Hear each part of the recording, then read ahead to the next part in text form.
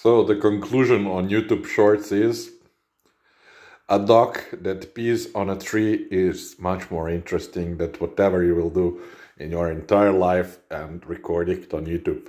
A dog peeing on a tree. That's what YouTube wants you to do. That's what gets you thousands of views, and whatever you do, you cannot beat that. So, doggy, doggo, hund.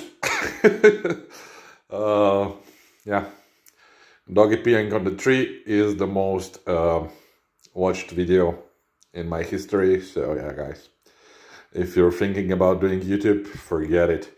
Your pets are way better at it than you are.